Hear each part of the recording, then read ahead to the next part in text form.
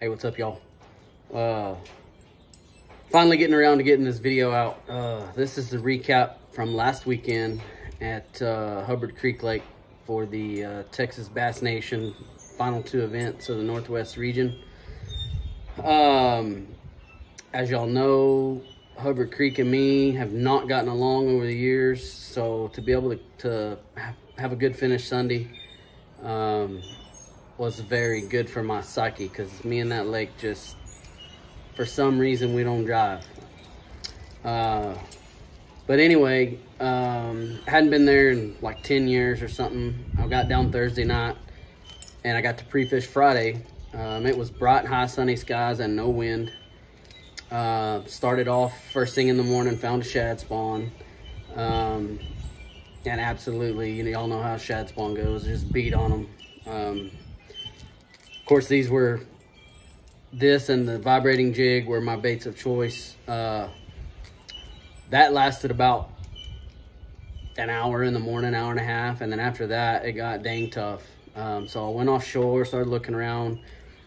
Obviously didn't get near as many bites offshore, but I did catch a couple better quality fish. So my game plan going into Saturday was try to get a limit off the shad spawn and then go out and spend all day offshore, try to catch big ones. So Saturday morning, the wind was blowing like 20 and it was cloudy. And we started at 6:30. I was running down the lake and just looked over and saw a spot that I never even fished in practice. And it looked right. And so I shut down, ran over there, and sure enough, shad spawn was on. And I had a limit at 7:05. And of course it was windy. It was on a windy point, or a windy stretch leading up to a point. And with it being windy, I couldn't throw the top water, so I was throwing the Brian's Custom Jigs, the old Ivy Special.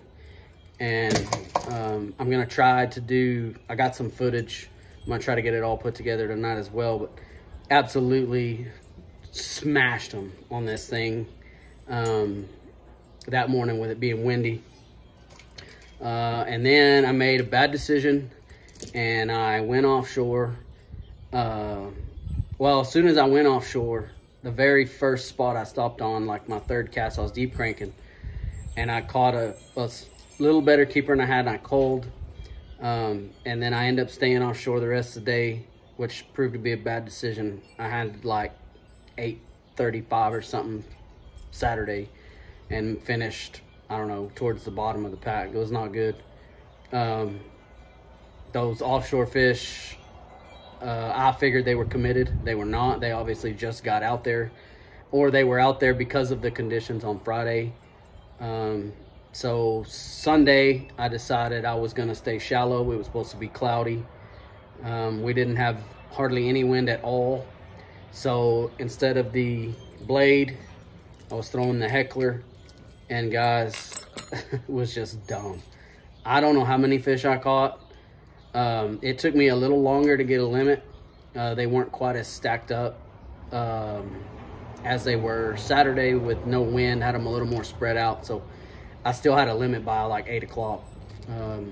But as you can see, the paint is just chewed off of this thing. I mean, I caught, I don't know how many, 40, 50 fish. And then we started getting a little wind in the afternoon, so I went back to the blade and cold, I don't know how many times, a bunch, but just gaining a little here and there.